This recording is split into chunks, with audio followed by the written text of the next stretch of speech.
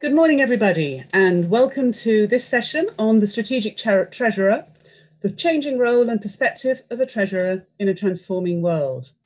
We've got an excellent session for you this lunchtime, and I hope that you are all going to get some really interesting insights from our panel. I'm delighted that I'm joined this morning by Rachael Crocker from Brewer Morris, Bjork Hupfeld from Hershey's, and Whiddett from Tate and Lyle, and also from Muir Mathieson from Nationwide. So what I'd like to do, because it's, I think, much easier and much nicer for you all, is ask each of the panelists to just spend a couple of minutes to introduce themselves and their background, so that you know something about where they're coming from on this. So should we start with you, Rachael? Hi everybody. I'm Rachael Crocker and I head up the Brewer Morris Treasury practice and have worked in Treasury recruitment for over 13 years. My focus is on senior, permanent and executive search, where I've placed individuals from across my network into various organisations, from very large businesses through to startups and SMEs across both commerce and industry and banking and financial services. I've been proud to be the chosen executive search partner for some of the biggest moves in the Treasury profession, and I'm very passionate about driving the diversity and equal opportunities agenda. Good, thank you, Rachael. Can I pass now to you, Bjork, please? Yes, good morning, or should I say good afternoon to you guys. I'm sitting in the US, so it's still early morning around here. My name is Bjork Hupfeld. I'm from the Hershey company, and for the folks in Europe that doesn't know what Hershey is, we produce chocolate. We are the biggest chocolate manufacturer in the United States.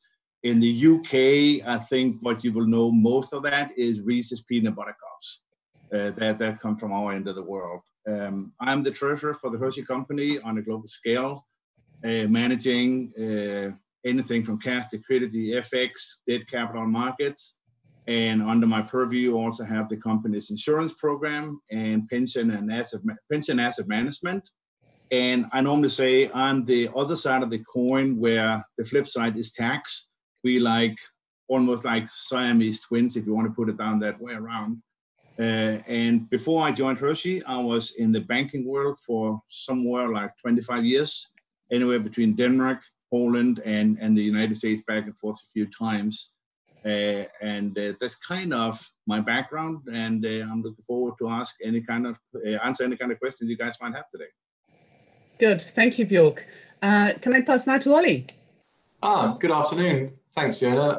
So I'm Ollie Whiddett. I'm Group Treasurer for Tate & Lyle PLC. Now, a little bit of breaking news probably for some people is that Tate & Lyle PLC don't actually make sugar. We are a food ingredients business. And actually, we sold the sugar business about 10 years ago now. So very much focused actually on producing ingredients that help our customers take sugar, fat, calories out of products. So a bit of a transformation really there in terms of Tate & Lyle. So very relevant for our festival of Treasury transformation. So I've worked coming up now for 10 years in Treasury. I'm a qualified accountant by training, and I've had a variety of finance roles, but switched to Treasury about 10 years ago when I was at Anglo American, the global mining company, and a very strategic function there, actually very critical to the ongoing success of that company.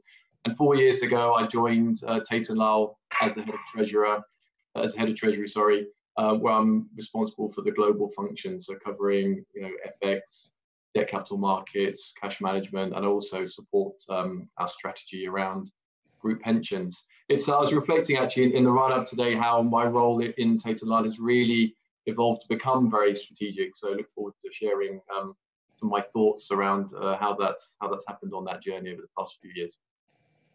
Good, thank you, Ollie. And last and no news least at all, Muir. Thank you, Fiona. Afternoon/morning, everyone, wherever you're joining from today. So I'm Muir Mathieson. I'm the treasurer at Nationwide Building Society. For those of you who don't know Nationwide Building Society, we are a retail financial services provider in the UK. We're the second largest mortgage lender in the UK. We're mainly focused on mortgages, savings and banking. and we are unusual in that we are a mutual building society. So we don't have shareholders. We exist for and only exist for and are owned by our customers. So that makes it a little bit different and very, very interesting. I've, like Bjork, I've worked in banking about 25 years now in a variety of roles, in and out of Treasury, investment banking, like Ollie, an accountant back in the dim and distant days. And likewise, really looking forward to a good conversation about the strategic role of Treasury. Good. Thank you, Muir. So you and Ollie both saw the light and transferred into Treasury, as so many do. And once you've started in Treasury, I think it's very difficult to move away, or if you do move away, quite often coming back as well, and as a career move. So thank you all for that. So that's been a great introduction. What I failed to do at the beginning, I'm very sorry, is to just explain to everybody that this session is being recorded, and you will be able to see it on the ACT website later. But there is also a function for Q&A. So if you are interested and have any questions that you would like to ask to any of the members of the panel, then please send them through onto the Q&A, and I will address those to the relevant people on the panel today. So thank you for that. What we thought we would do is to start maybe with you, Rachael, if you wouldn't mind. You've been involved in the Treasury recruitment field for a number of years, and I think it'd be useful if you could just give us a bit of a background as to how the Treasury role has evolved over the last few years. Sure, thanks, Fiona. As I mentioned earlier, I've worked in Treasury recruitment for over 13 years, and I think that over the last 13 years, the last 12 in particular, since 2008, I've seen a really visible change in the role of the Treasurer, and it's really evolved. And I guess where that is most visible to me is in terms of when I'm having a briefing from a CFO or a hiring manager who's looking to recruit a Treasurer, the things that we're prioritising and focusing on have really changed. Historically, the role of the Treasurer was more transactional, and that was due in part to a lack of automation, but also I just think there was less understanding around how the role of the Treasurer can really add value to an organisation. Then during the global financial crisis, the role of the Treasurer obviously came into very sharp focus, and we saw it was really clear that organisations who had Treasurers that had been strategic and forward-thinking were just far better placed to weather the storm. And those organisations that had Treasurers that had been more reactive were impacted very heavily. So CFOs and senior leadership saw the value of having a strategic Treasurer, but probably more importantly, the cost of not having that strategic skill set. So in the years following 2008, we were kept extremely busy recruiting treasurers and upskilling departments, and that strategic skill set was absolutely on everybody's agenda, that ability to look forward, take a long-term view and really plan for the future. So we also saw organisations that wouldn't have previously felt they had a requirement for a group treasurer look to hire their first Treasury professional. So across the whole market, we were seeing a real focus on bringing that skill set into the organisation and upskilling existing teams. And that has continued up until today. It's been further expedited actually by the automation of many Treasury processes. So Treasury departments now have much more capacity for, analytical work and all the stuff that goes into that strategic decision making, because a lot of the more transactional stuff has been automated. So I mentioned earlier that I've seen a big difference in terms of the briefing that I'm given these days from a CFO when they're looking to hire a group treasurer. And in the past, we used to talk an awful lot about technical capability.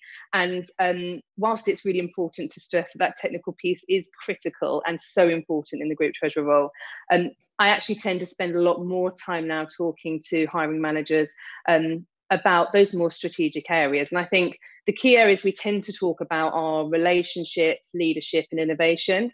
So the relationships piece is really important, particularly those internal stakeholder relationships.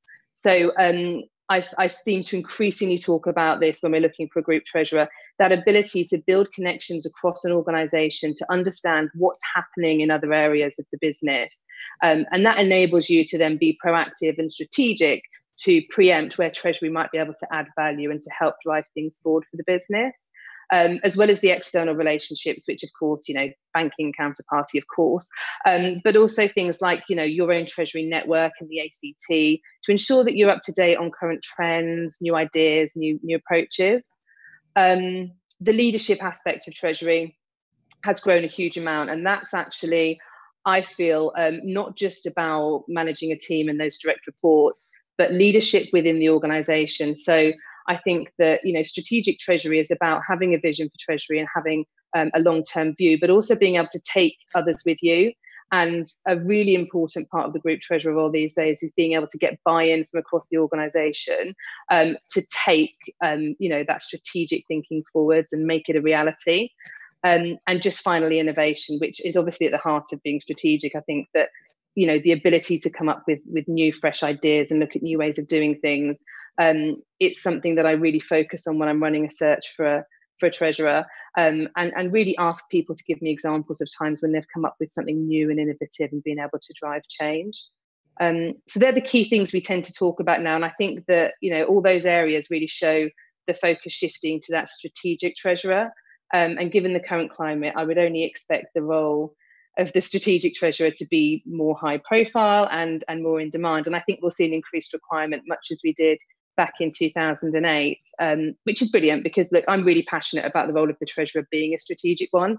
I think that from my quite unique view from the outside, I can see the many ways that a strategic treasurer adds a lot of value to an organisation, but also it makes for very exciting career opportunities within Treasury. So I think it's a good thing. Good.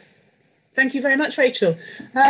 I think that very much leads us on to talk about the role that the treasurers play in our own organisations, and looking at, with the way that the world is changing and transforming at the moment, how that treasury role has changed and developed, and what we are able to do about that. Bjork, I know in Hershey's you've been doing a lot in relation to strategic planning and tax. Could you just give us a little bit of a flavour for how that works for you? Yeah. So again, as Rachel mentioned, back in the days prior to 2008 or whatever, Treasury was moving cash around, make sure there was money in the bank accounts so we could pay our bills. We still have to do that, but that is a very small part of the daily job. The job is more like, as I normally look at Treasury, we're sitting like the spider in the middle of the web, because everybody in an organization at some point either need money or make money, and when they do that, they have to come by us. And therefore, we kind of have our tentacles out in all different kind of corners of the business. And as I alluded to in my introduction, tax is a big part of that, because whenever you move cash around or you change the structure, that might be the legal entity structure in the international network or even in the domestic, it's not just to say the money piece of it, there's a tax piece of it. Once you said that, you have to go and talk to the legal guys to make sure that you don't break any kind of legal rules and regulatory pieces of it. But when you're done that, you have to make sure you have the rest of the organization coming along with you, so supply chain, procurement, accounts payable, accounts receivable. There are so many kind of constituencies you constantly have to be in touch with. So as I normally say to my folks, we have a sales team. They are hired as sales folks. But in Treasury, we are an internal sales team. We have to constantly sell ourselves to the organization, go around and prowl around what is happening in all the corners of the shop. Because if we don't do that, we're going to end up reacting to things that come by us. We have to be proactive and be part of all the processes at an early stage to give good guidance. So when they finally come to Treasury and have to execute, we have the optimal solution for them straight away, and we don't have to scramble and come up with the second best option on an ongoing basis. And Rachel really alluded, more and more companies are looking at a group treasurer. It sounds big and unwieldy, but the advantage of centralizing into a group treasury is that you sit in that function and kind of have the 30,000-foot view of the organization and can utilize differences and, let's say, movements between different pieces of business and come up with a cohesive, one-off solution that benefits everybody, or at least a consolidated result of the company. There'll always be people in the organization that feel they've been shortchanged because that department got more than mine and so on, but it's a collected result that counts. And I'll pause that. Good. Thank you very much, Bjork. That's a very interesting perspective on how Treasury has to work with all the different parts of the business. And as you say, Treasury is having an internal sales role. And in many ways, I think Treasury is a service function to a lot of the businesses and has been perceived as a service function. But I think now treasurers are beginning to be able to really demonstrate some of that value add that they can actually deliver to their organizations. Ollie, I know that at Tate & Lyle you've been doing a lot there, and I wonder if you could give me share with us some of the changes that you have seen and that you are building on with the current climate in your organization. Yes, of course. So just, I mean, just really expanding on some of the points that Rachel and Bjork made. Actually, if I just go back, when I talked about earlier when I was at Anglo American, that was by necessity a very strategic treasury operation because of the significant capex commitments we had. And during my time there, we went through 2 cycles really of real drop-off in commodity prices, so significant reduction in cash flow.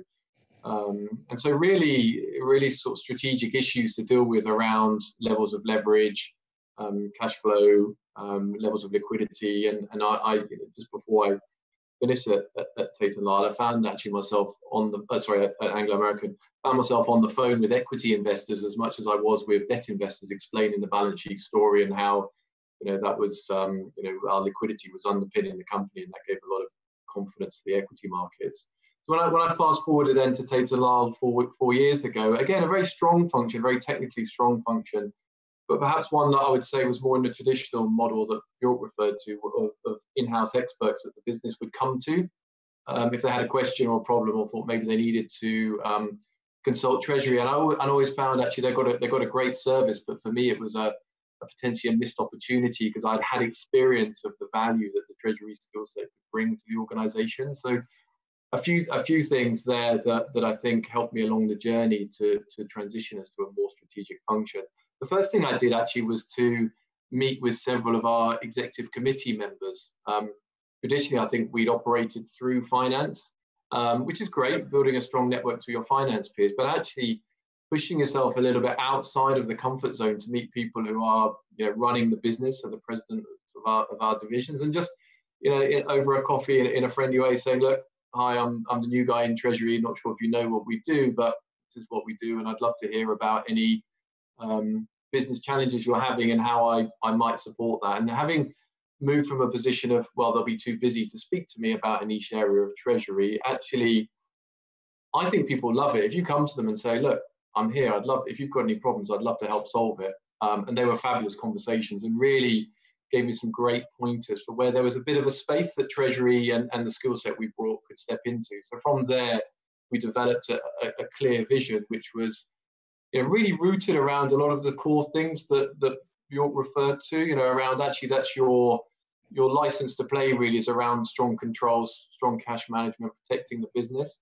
But that's a platform from which to go and do some more exciting, interesting, expansive things around business partnering and really supporting business growth. So that really gave me the strong kickstart. And then just a couple of examples where that's developed is, one of the things we do in Treasury is often we are on the receiving end of cash flow, so that the business can generate cash, and that has impacts for our funding approach. How much do we need to raise in markets? What do we do with the excess cash?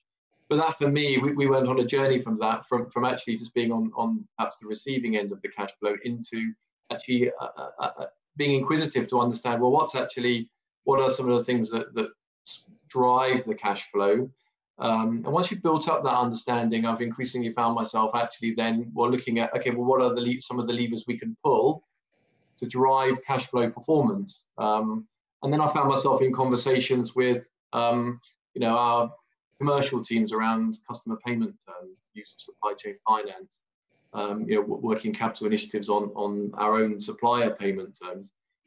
What should we do around inventory financing? So these come from a very small start. Actually, you can find that these conversations really expand, and before you know it, in the recent crisis with the pandemic, I find myself drafting the board papers around cash flow generation, some of the things that will influence it up or down, how we feel about the scenario analysis, what's our central case, and therefore what does it mean for balance sheet liquidity. Even dividend policy was something that we were driving from Treasury. So really putting in the foundations over the past few years meant I was really well placed to support at a time when actually the strategic thinking in Treasury was of absolute critical importance.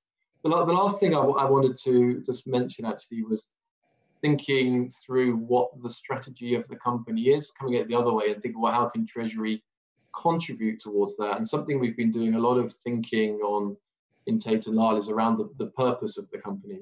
And we talk about that in terms of improving lives for generations, and it comes to the point I made earlier around helping people have healthier diets, but also looking after the well-being of our employees. And actually you just thought, well, Treasury, quite a niche area, how can you possibly contribute to purpose? That's going to be more for the ESG teams, etc. But we looked at it and thought, well, one of the evolving areas in Treasury now around purpose or ESG is by having a sustainability link in the revolving credit facility. So that is something that we put in place recently when we extended our facility. So we've now linked the pricing of our facility to performance against CO2 emissions and waste to landfill and water usage. And what's very interesting for me there is this wasn't just a kind of box ticking exercise. Okay, it's now linked to our targets, the price of the facility. Actually, it drove a really good conversation internally around, okay, well, what are really good, acceptable milestones that stand up to scrutiny from third parties, the banks, and actually it drove a bit of a healthy tension. And it's very interesting actually how we found ourselves again quite at the forefront really of discussions around milestones on these social and environmental targets, which is perhaps not a traditional area that you might think a treasurer might play. So look, a really exciting journey for treasurers. To your point, Fiona, I think it's a fabulous and exciting area to work at the moment. Plenty more to come, I think. I think you're absolutely right there, Ollie, and it sounds to me as if you're going to be looking at doing a green bond as well in the next for building on and developing on your green credentials, and that sounds really exciting.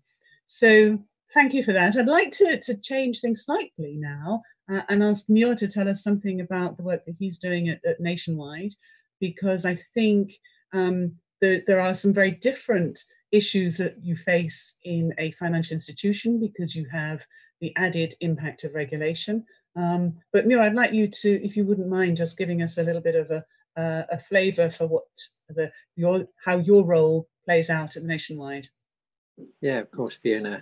And even though there are differences, so much of what Rachael, Bjork and Ollie have said are very, very similar to even a heavily regulated bank or building society. So I will no doubt pick up on some of those themes again. Yeah, I couldn't agree more with what's already been said around the treasurer and the treasury being at the heart of things. I do very much see Treasury being at the heart of things, and that gives you great opportunity, as Bjork has said, as Rachael said, to join the dots, seeing what's really going on across the organisation. I guess taking a step back in terms of what do I think the fundamental role of the treasurer is. I think the treasurer there absolutely is there to provide services to the rest of the business, and we have a huge responsibility to provide those services. We also have a huge responsibility to protect the business. I think ultimately the treasurer, certainly in a financial services and banking context, the treasurer is there as the prudential guardian of the business and the balance sheet. And that gives you often gives you permission to insert yourselves into decision making and decisions where you may not have been invited.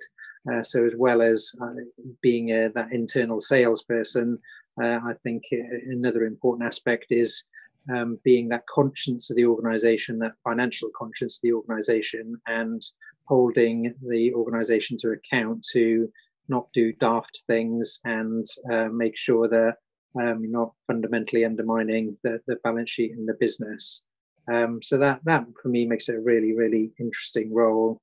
Like I say, because you sit at the heart of things, money flows in and out of Treasury. You can absolutely join the dots across the business, and I think that having the technical knowledge and skills that Treasury people tend to have, along with that complete view across the organisation, does give you that opportunity to really connect the dots and add value that way.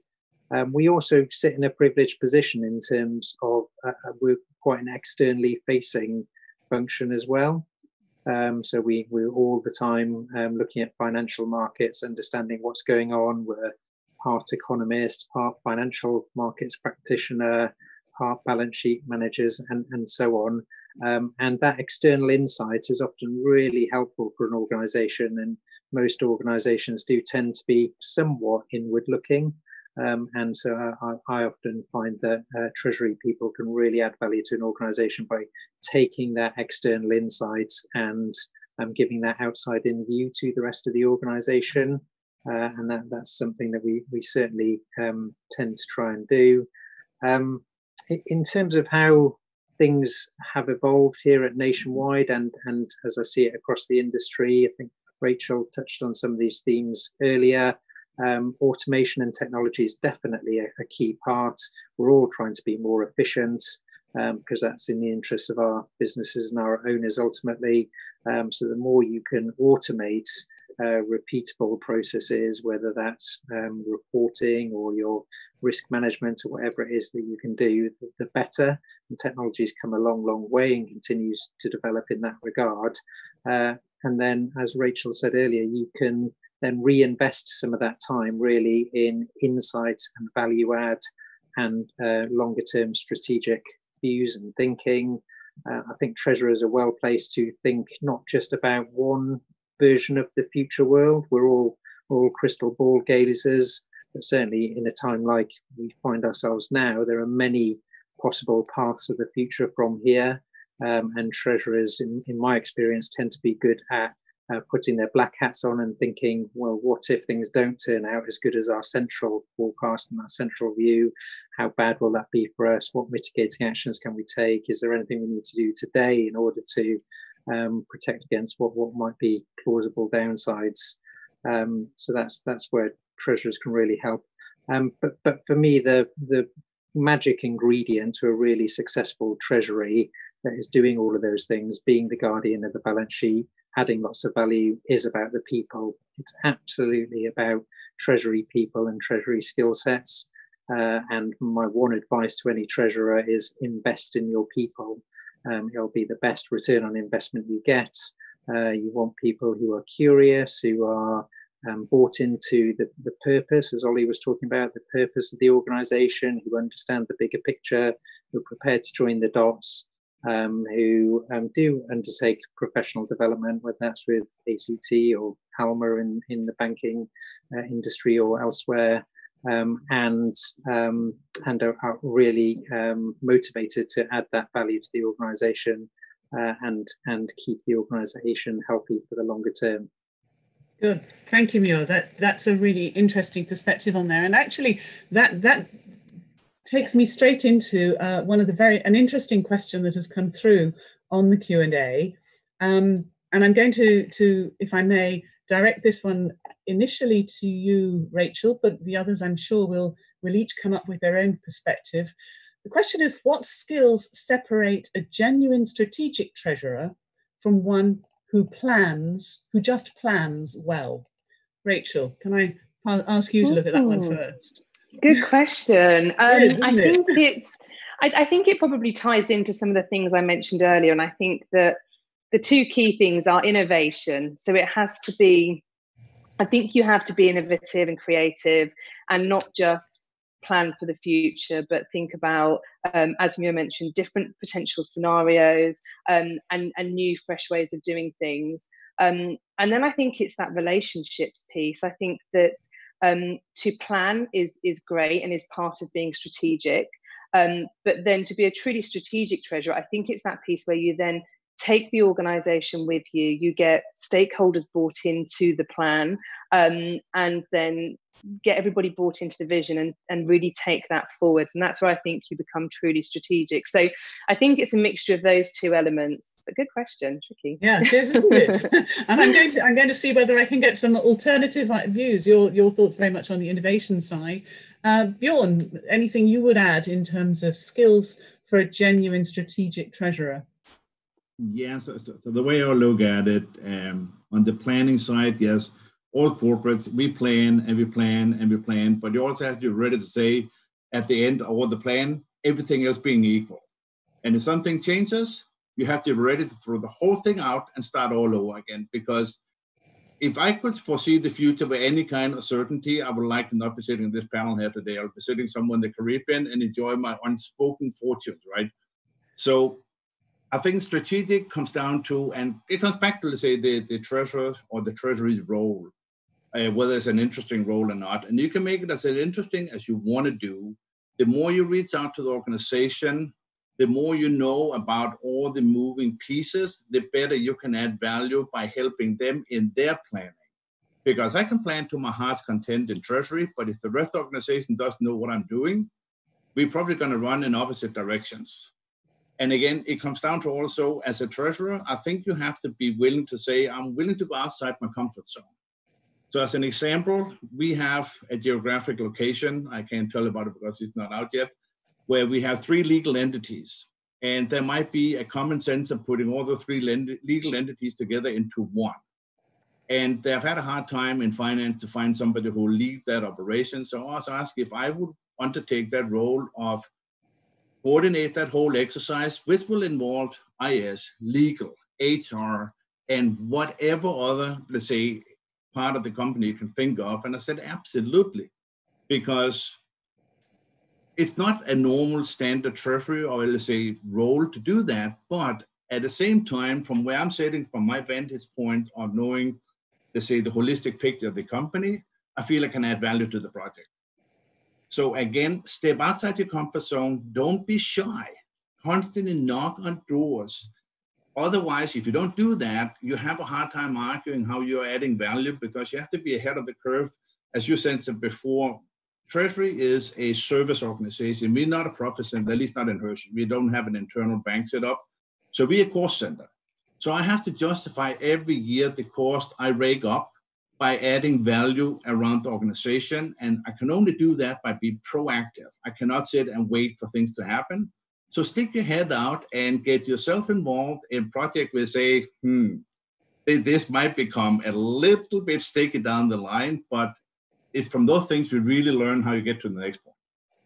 Excellent. So your thoughts there very much along the lines of maybe having to step outside your comfort zone, take a little bit of a risk to be able to put your hand up and say, yeah, I'll do that project. It may not be primarily what I'm here for, but it's important for the organization. It gets Treasury known within the organization and gets a lot of added value to the business.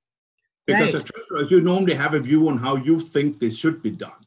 Now I can actually influence it from the top down instead of have to sit a moment and say, guys, I didn't like what you guys did. Okay, it comes with pros and cons, right?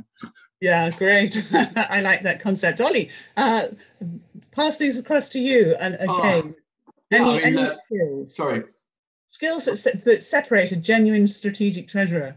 Rachael and Bjork have put it beautifully, actually. Just the emphasis I would put on would about being inquisitive, which is really a point the others have made, but to see yourself as a leader in the business as a whole, rather than in a niche finance function. And I think that gives you a license to go across the business and ask questions and just be inquisitive, find out about the business, because you never know once you start picking at as something, you'll probably find something interesting in an area where you can add value. And linked to that, I think, is don't be afraid of being asked questions that you don't necessarily know the answer to. Because I think sometimes we can be afraid, well, if I'm venturing out of my core skill set area, I might get asked a question and I don't necessarily know the answer. And that's a couple of things. I think, having come from, a non-finance background into Treasury, I'm just kind of used to it. I often don't know the answer to most questions. It feels a bit weird to admit that here, but I think just being, as Bjork said, be willing to be outside of your comfort zone, and there's always an ability to take problems away, reflect on it, discuss with your team, discuss with actually non-Treasury people. We're all wanting to brainstorm the issues themselves. Or again, it's one of the great things about Treasury is the community we have, and being able to reach out to other treasurers, attend fantastic forums like this, and just to hear other perspectives. In my career, I found it to be very useful and often give me a few pointers. In fact, I've written a couple of things down today already. Excellent, Ollie. Glad to hear it. And Muir, I know in the building society world, there's tremendous communication between different building societies, far more than I have experienced as a consultant across any other different industry grouping. So I'm sure that's something that you are very familiar with. Just wondering whether, you're looking at things from a financial sector perspective, are there any other skills that you think specifically separate a genuine strategic treasurer? It's difficult to build on everything that's been said before, because I think all of the points made so far are excellent and would be the top ones that I'd choose.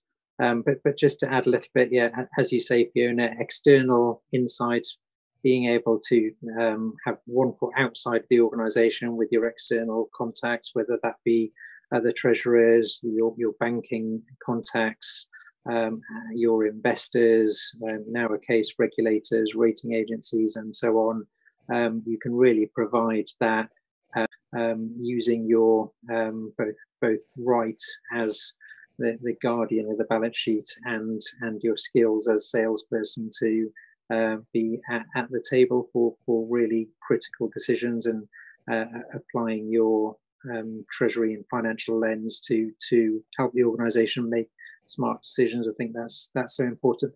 The only other one I'd add, Fiona, is never waste a good crisis.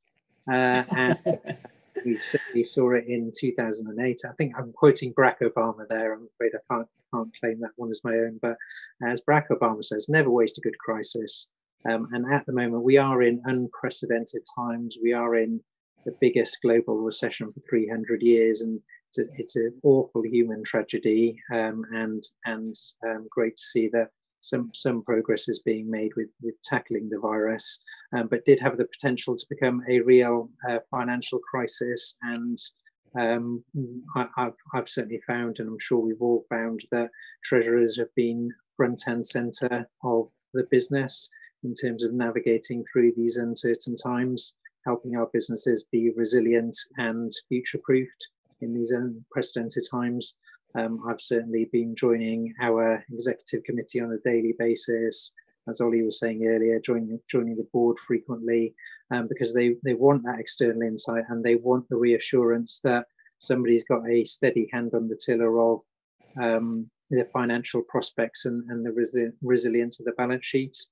And it's really the treasurer that joins all of those bits together and can play that role. So do never waste a good crisis, and use those opportunities to tell the Treasury story internally, because it's at times like these where executives and non-executives will really listen, and then when you've got cases for investment in the future or people you want to give opportunities to and so on, they will remember the value that Treasury brings, especially in more challenging times.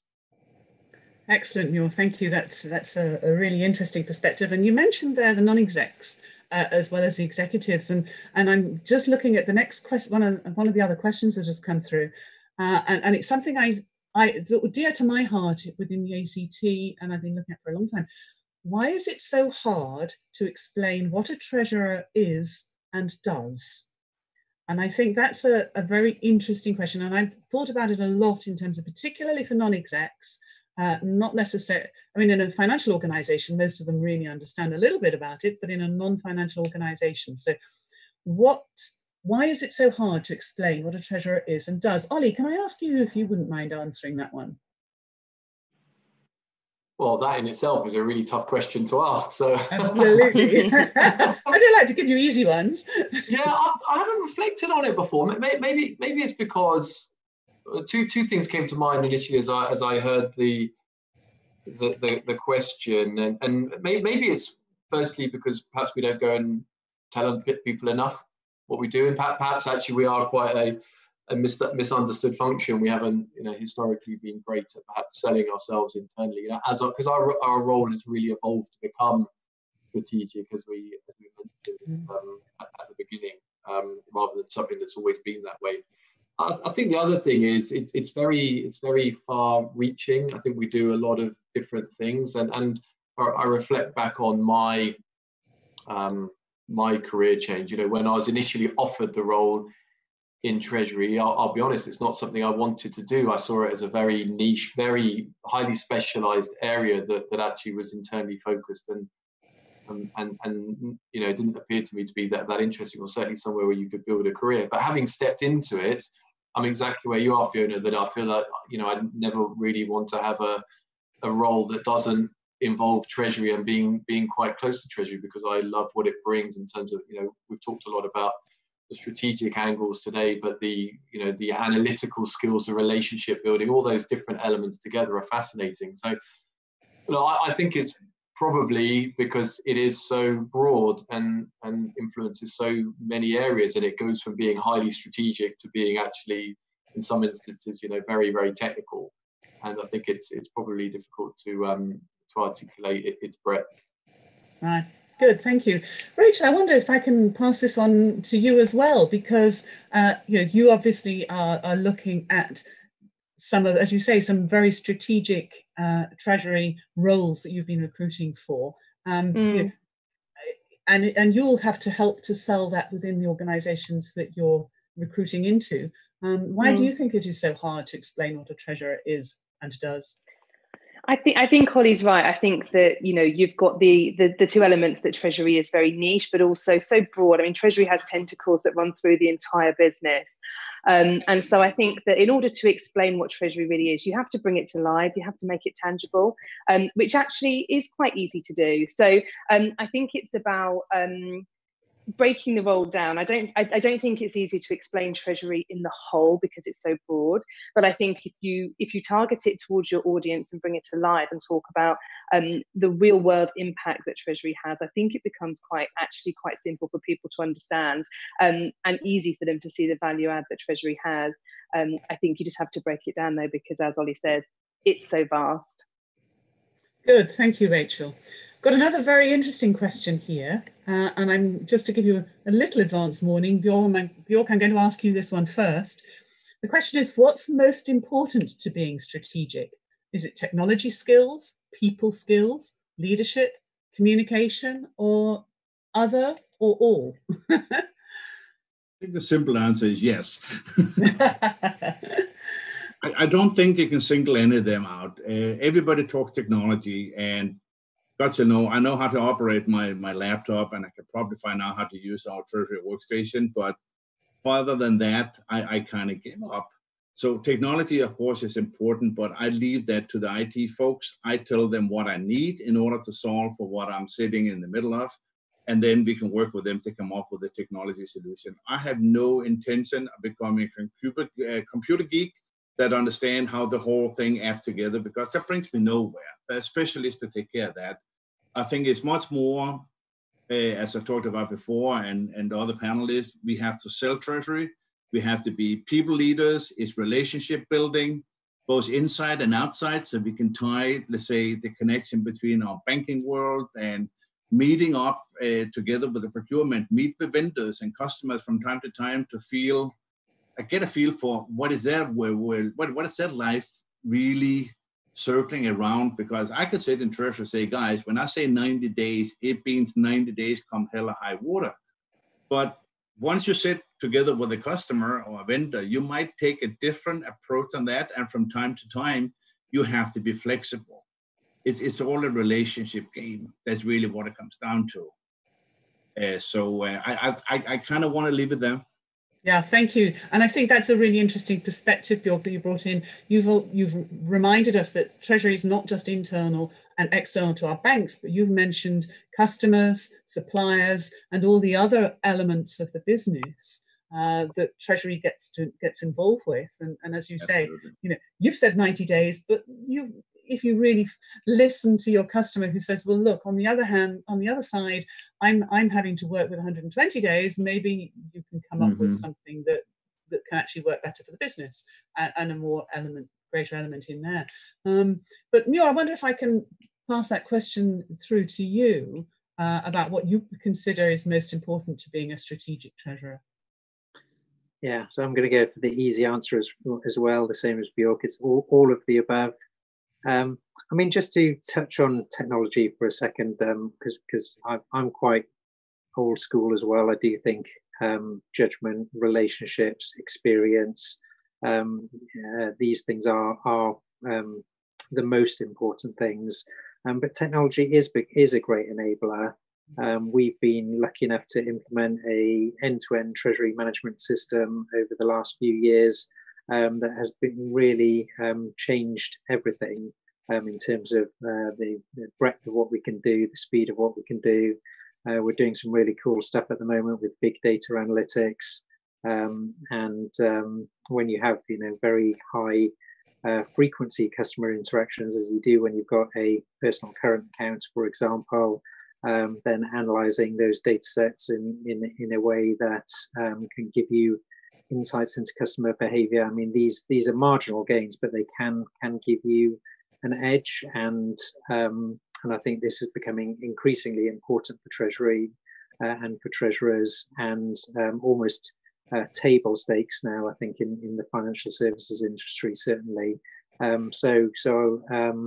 They are important things and need to be part of your portfolio of skill sets. Again, I'm not a deep technologist, not by any stretch of the imagination, and I doubt I will ever be, but having a good enough understanding and being able to go in and ask the questions of the people in my team who are, and just giving them the opportunity to explore that stuff, I think is really important and really helpful. But ultimately, judgment, relationships, experience, being critically minded around the downsides and the potential downsides of the future, but also being somebody once put it to me that you need to be the biggest critic of your organization inside your organization, but the biggest salesperson of your organization outside your organization.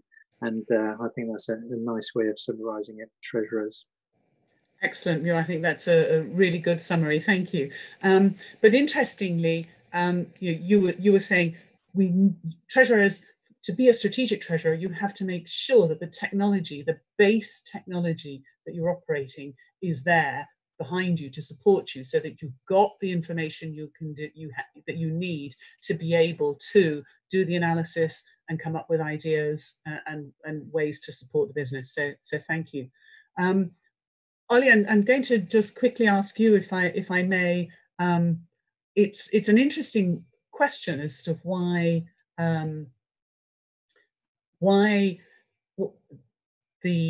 what is so hard to explain about a treasurer, because you came into Treasury thinking it was a niche function and you weren't sure whether you wanted it.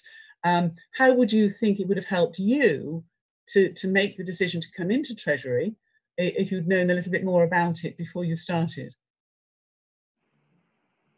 Yeah, I think that's a really good question. I think increasingly one of the things I do actually at Tate & Lyle now is share a bit about what we do in Treasury. Mm-hmm. So with the increasing use of social media, even within corporates now. I mean, I was reflecting on this the other day actually. I remember 10 years ago we like all when I was at my last company, all social media was turned off internally. It was felt as if it was a distraction from doing the job, and so it was all disabled as a kind of thing not to go near. And now actually it's hugely, Tate and Lyle hugely promoted, and we're encouraged to use it. So one of the things I do actually is share quite a lot about what we do in Treasury, you know, some of the thinking we're doing, the point around relationship management, but also sharing the work we've done around ESG and purpose and the environmental link in the revolving credit facility, actually helping just to get that message out in small ways to help people around the business understand, okay, so this is what the function does. I can see some tangible examples of where the function are getting involved, and actually that's quite interesting. And a point we've touched on as well is, which is a real development I've had actually over the past few years, is seeing yourself as a leader in the wider organization. So beyond traditional Treasury areas means being more visible, means walking around and talking to different people, and, you know, explaining what you're working on at the moment, what they're working on, and how there might be some interactions. For me, having had sort of greater visibility around the business of just seeing some of the examples of what Treasury were working on, I think would have been a real benefit to help make that decision. But as I said earlier, I think once you've tried it, it's quite addictive. Yeah, absolutely. Bjork, I'm going to, this is a very interesting one. The question that's come through is, I'm going to address this to you. What will Treasury look like in, say, 5 to 10 years' time? And where will we be seeing the most radical changes? And the suggestions here have been payment systems, technology, people and people skills that are required, culture, ways of working and interacting, and funding instruments and markets. Well, there's a huge range there, but what do you think Bjork Treasury will look like in, say, 5 to 10 years' time? I'm going to have to buy a lot of Windex to get my crystal ball clear there. I think that's a very good question, and I think it very much depends on the organization you're working for. Because again, to the question before, why it's so hard to understand what Treasury is, because I don't think there are two organizations that structure the Treasury Department the same way around. They all have different kind of responsibilities, different, let's say, seniority level, the organization and so on. But if I talk, let's say, from a Hershey perspective, I think it'll become a more integrated piece of the business on a grand holistic scale, and not just being, let's say, an organization sitting there as a blurb on the outside and make sure they're just a bank account. Because going back to technology, all the stuff about the transactionals and managing bank account reconciliation and short-term financing and so on, you have computer programs to do that, and 5, 10 years down the line, that's all going to be automated from one end to another. I don't need to say junior Treasury employees to do that. So I think Treasury will be much more populated by people that are more senior in level, able to take decision on a strategic level and take ownership and go with it, and go up to, let's say, on an ongoing basis, report to the president on international and the CFO and to the board committees and so on an ongoing basis, and be a much more proactive piece of the organization instead of the old school treasurer where you just sat and funded the business. The funding piece can take care of itself. So it's more like what I said before, you get much more into the weeds of the structure of the business, what kind of M&A should we do, how we're going to do that. So really the big lines that where the big numbers are flying around, I think that's where we're going to land ultimately as a treasury function. Okay, thank you. Now I noticed we've only got about another 5 or 6 minutes. So just a very interesting last question, I think, and I'm going to start with you, Rachael. What has helped you become more strategic? A book, a person, an observation? I think the people in my network who have become more strategic, I think it tends to be through experience. And I think that, you know, tying in with something Bjork mentioned earlier, I think that piece around sticking your hand up for projects and getting exposure is the key. I think you have to have seen real world examples to be able to be strategic and to have ideas, because you have to have an understanding of what works and what doesn't. It's very difficult. You can get the theory from study, but it's very difficult to have that real depth of understanding to be confident enough to make a decision to change how an organization fundamentally does something. And that's what we're talking about here with strategy, I think. So I think it has to be experience. And for people coming up through the Treasury profession, my advice to them around, becoming more strategic, it's got to be that piece around putting your hand up for projects, getting involved in things that may not be pure Treasury, that get you out into the business, that give you the opportunity to see all different aspects of Treasury, because that then gives you the confidence and the experience to be able to be truly strategic in the future. Good, thank you. I'm going to ask the same question to all of you. So Muir, I'm going to ask you now, if you wouldn't mind giving your thoughts. Rachael has just said that it's very much about experience and getting a range of different and looking at things from a different perspective. What would you say, what has helped you to become more strategic? Yeah, so tying a few things together that we've spoken about over the last hour, really. Be curious, be brave, then as Rachael says, stick your hand up for things. In times of adversity, remember that you are learning the most. So I know a lot of treasurers who say the financial crisis was really the making of them. And similarly now, as we are in a real economic downturn globally, use this opportunity to learn, throw yourself into it, and you will definitely learn significant amounts. But do always be curious. Think about the purpose of your organisation, as Ollie mentioned earlier. Think commercially. Do think commercially, and that's as Bjork said earlier, is about relationships, is about understanding your customer and your business, and joining all of those things together is how it's worked out for me, and would be my advice to any aspiring Greek treasurer out there. Good, thank you, Muir. So Ollie, passing it on to you. What has helped you to become more strategic? I mean, Muir and Rachael have given some great points there. Just one I'll add actually is don't be afraid of just doing several small experiments. So it's going to be very difficult. If you're not in the boardroom at the moment, it's quite difficult to just go and knock on the door and interrupt the next board meeting. So for me, it's just a series of small experiments, actually testing the boundaries and actually thinking, okay, can I be invited into this conversation, or can I invite myself in, and just seeing how it goes.